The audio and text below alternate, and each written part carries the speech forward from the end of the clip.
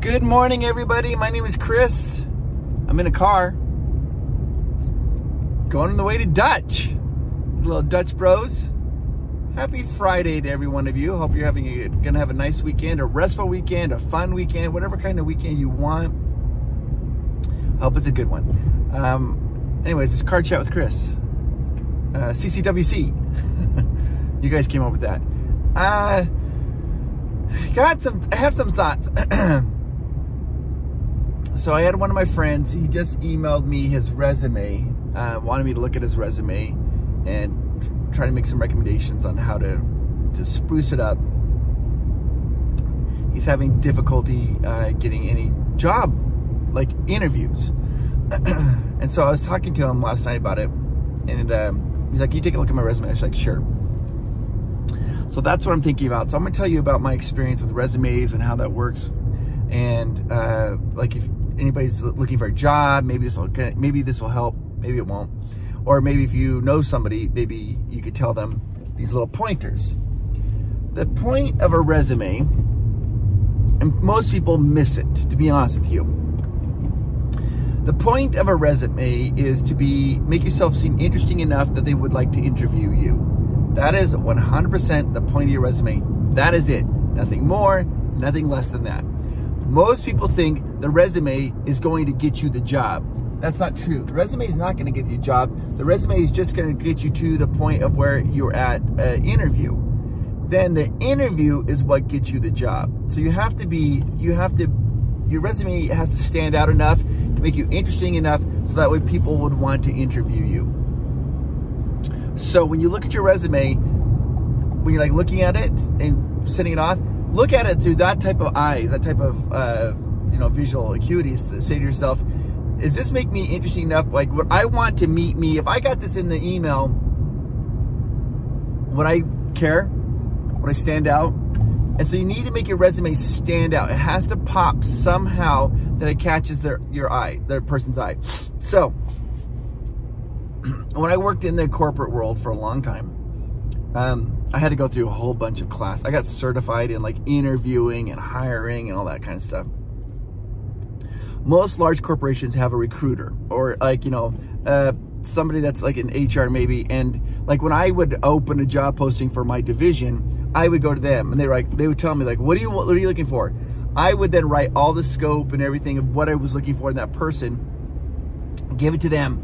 And then they would do the first round of eliminations. So like all the emails would come in, the people applying for that position, the recruiter would look at it, the HR person would look at it. They would cull, 50% of them. But keep in mind, that recruiter doesn't have the job knowledge that I do, all right? Because I'm the one hiring the position. They're just there to help me.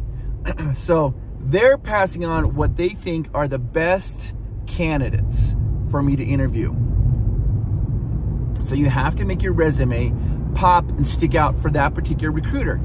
Put some things that are interesting. Like, you got to make it interesting.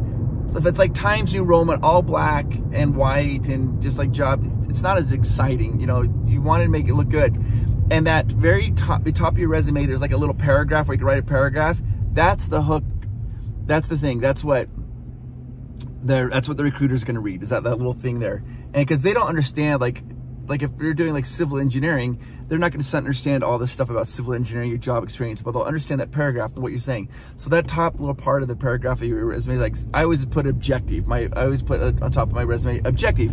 I'm applying for this position. And then I would say right off the bat, reason why I'd be a good fit for that company. I say I'm applying for this position because I'm going to make an immediate impact in blah, blah, blah, blah, blah, blah, blah, blah, blah, blah, blah, whatever, I say that. And so that way, usually that would get you into the interview.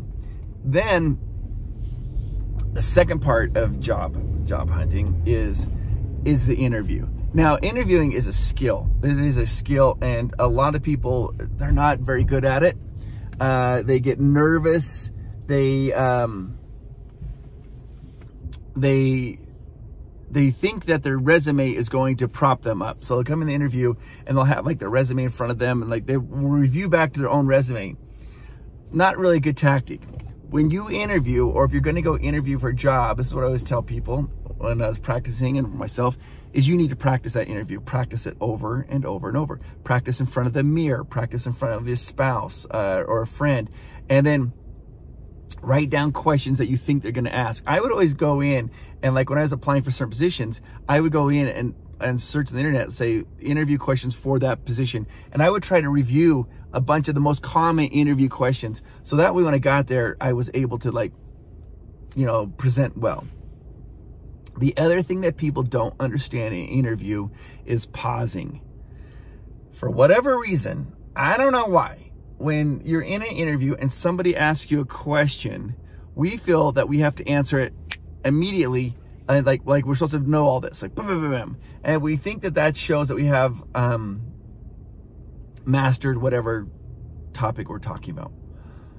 If you don't need a pause, then just go for it. Pausing's fine, and all you have to do is say, you know what, this is what I always say. This is a trick. When somebody asks me a question, I would do one of two things. I'd say, wow, that's a fantastic question. Let me think about that.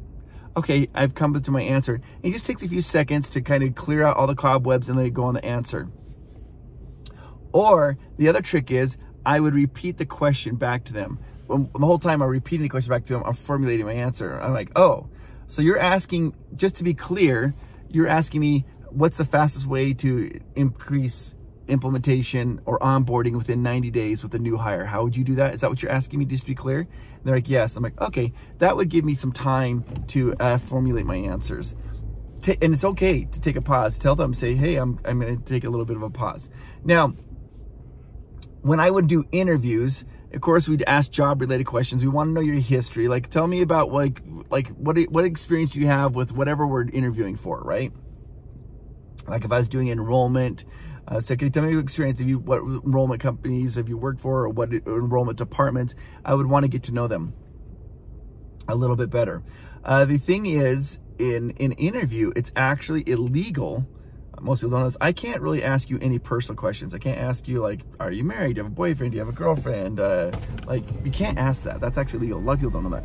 Hi, how are you? So good, how are you? Good, good, good, good, good. Oh, your nails look fantastic. Thank you. Okay, all right. Okay, hold on. And then, you know what? Let's just go to old school. Ready? Okay, gotcha. I'm gonna try this one. This is called the Bob Marley mocha. Awesome. I want half breve, half chocolate milk. And then do you want that iced or hot? Iced. Gotcha. Perfect. Half breve, half chocolate milk. Yes. Half breve, half chocolate milk. Alrighty, and then what size? Medium. Okay. Iced. Perfect. Let me walk up with you. Okay, sounds good. Thank you so much. Are you cold? I am not, actually. It was a little colder this morning, but it's all right today. Is it okay today? Yeah, it's okay today. Alrighty, it's gonna be $8.23 for you. Okay. I had to pause it when I was ordering Amanda's drink. She's trying something new. She's kind of trying something. She's doing a sugar-free Irish cream Americano. The Irish cream is just, that's the flavoring, and then she'll add her own cream when she gets back to the house. Anyways, back to interview. So I technically cannot ask you any personal questions. You can't ask religion. You can't ask relationships, things like that. Now, a lot of interviewers don't know that, and they make that mistake. That'd be a big deal. You can't do that. But if you're being interviewed, I find it's always helpful to provide a little bit of background, a little personal information, so that way the people can feel like they know you. Because the point of the interview is this, is when you leave, you want them to like you. You want them to like you. Because if they like you, at the end of the day, like sometimes, oh man, some days it's brutal. I would interview like 50 people in a day. It became mind-numbing, right? Mind-numbing. You're like interviewing.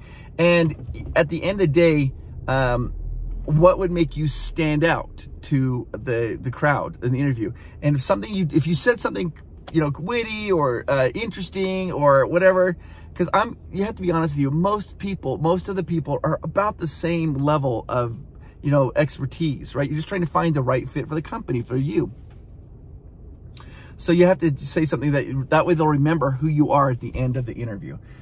So you can provide a little information if you're being interviewed. Like I would say something like this. Yeah, like I just moved to California. I love this area here. I'm excited to be part of this company's culture. And then I always drop a little line. I say I did a little research. This seems like it has a good company culture. You guys, and just can't talk about the company. You provide a little bit about yourself, or you can say stuff like, because they'll ask you, like, tell us all about stuff. Say when in the interviews they'll say, tell me a little bit about yourself. A lot of times people think that means tell me more about your work experience, which is true a little bit, but you want to stand out. So I would say things that are a little bit off the wall. I would say, well, I'm an avid comic book collector. I love comic books. It's one of my favorite things to do, a comic book collector. I say I got involved in sales enablement in this time, and then I would talk about this. It's just something different that most people wouldn't say. So you can say something like that. That way they could kind of remember you. The other thing is this. This is where most people just fumble and just drop the ball. It's a sports analogy. I apologize, but when I would interview it, I was asked people, I would say, okay, I say, I'm going to ask you this question. I said, tell me, why should we hire you for this position? And I eventually started having to put caveats on this particular question because I feel like this is a softball question. I'm asking them, why should we hire you? And then the person should just be like, rapid fire. These are all the reasons you should hire me. I would say 80% of the time I would get the same answer, and I hated it. They would say this. I'm like, hi. Okay, this has been a fantastic interview. Vanessa, you've been awesome. I love it. Now we're at this is my last question. This is exactly how I do it. I'm like, this is our last question. So I want you to tell me, why should we hire you? What are the reasons we should hire you for this position? Bam. And then you know what almost everybody would say? Because I'm a hard worker. Because I'm a hard worker. That is the worst answer you could give. Because I'm assuming you're a hard worker. It's always as an assumption I'm going to make about you that you're a hard worker, right? So now if that's your only reason why I should hire you is because you're a hard worker, that's not a good reason. So eventually I started doing this in the interviews. I would start saying this. I'm like, okay, Vanessa, I said, we're at the end of our interview. I got one last question for you. And to say, I'm going to ask you this question. The question is, why should we hire you? But I'm going to put a little caveat. Please don't say it's because you're a hard worker. I already assume that you're a hard worker. So go ahead and tell me, why should we hire you? You would be surprised how many people could not answer that question. They just couldn't answer it. Good morning. How are you? Doing all right, and yourself? Good. Good. There we go. Have a good one. Have a great day, brother. Thank You too.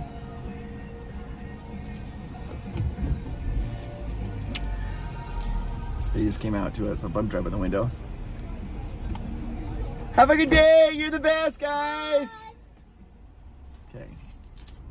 This is called the Bob Marley Special. It's a kind of a banana, a chocolate. Oh, it's so good. It tastes like chocolate bananas. Half breve, half chocolate milk. Order the Bob Marley Special with half breve, half chocolate milk. Oh, it's good. Anyways, so you'd be surprised how many people could not answer that question, why we should hire you. And if you can't answer that question, then you're not prepared for the interview. I mean, you should be going in there. And like good answers would be like, well, the reason you should hire me is, this is what I would want to hear. I want to hear people say, I'm confident in my skills. I think I'll make an immediate impact within the first 30 days of being here.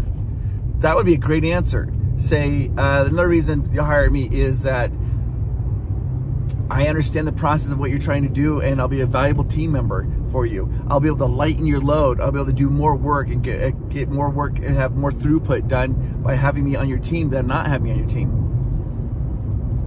Some kind of answer like that. And the last thing is I would ask off the wall questions. I would ask questions that they were not prepared for, that they haven't, no matter how much internet research they've done, because I want to see how fast they can think on their feet. So this is like one question like I'd ask this question a lot of time. I would say, hey, just out of curiosity, tell me, what's the worst thing you've ever done that you got away with? I didn't really care about the answer. I wanted to see how well they can handle pressure. Some people just folded with that question.